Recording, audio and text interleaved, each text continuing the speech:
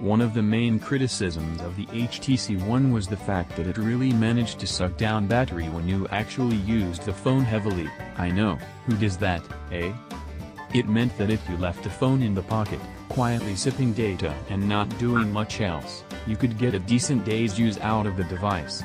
Watch a movie or play a game for too long though and you'll be looking for a charger around 4 p.m.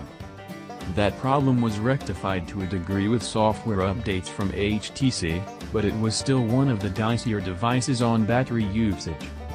Well, good news, the HTC One M8 is a much better device at stretching your power out over the day, or even two, and that's because of the upgraded battery.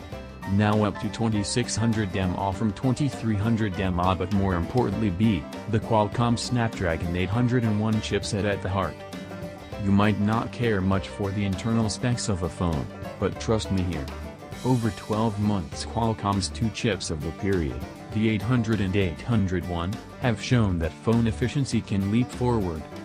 The likes of the LG G2 and Sony's Xperia Z1 were both much improved on their battery when using the 800, and the top phones of early 2014, the HTC One M8, the Samsung Galaxy S5 and the Sony Xperia Z2, are all using the 801 chip and look to run even longer on a single charge. Of course now we're seeing phones emerge with the newer Snapdragon 810, but the Snapdragon 801 is still a great performer.